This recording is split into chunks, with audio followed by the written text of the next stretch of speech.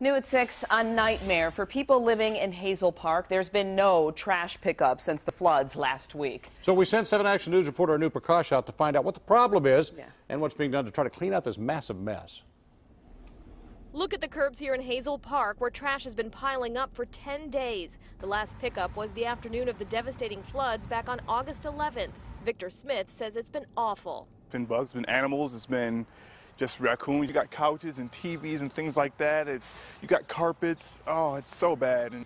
The company Tringali normally does the trash pickup, but it's so inundated by the overwhelming amounts of trash following the floods, it hasn't made it to Hazel Park yet. So the city decided it's time to do something about it. It's all hands on deck. We've got everybody that can throw garbage in the truck, throwing garbage in a truck. DPW workers, even fire department employees are pitching in to help in this cleanup. The city has hired a trucking company to help out, and it's using 3 trucks from the Oakland County Road Commission. Waiting for regular trash collection service was no longer an option.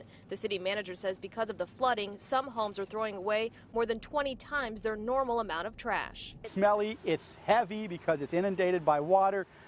In some instances, there was some sewer involved. So this is contaminated stuff. It's bad, it's nasty. He says the crews are taking the trash directly to the landfill. He wants residents to know they're doing what they can. This will not be done in one day. We are doing this to make Tringali's load as light as possible once they get here so they can finish as fast as possible. But you don't know when they're going to We don't know when they're going to get here. We hope they're going to get here soon, before the weekend, but we felt we just couldn't wait.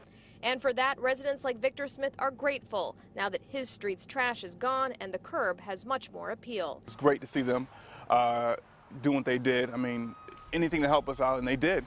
In Hazel Park, Anu Prakash, 7 Action News. And we're learning more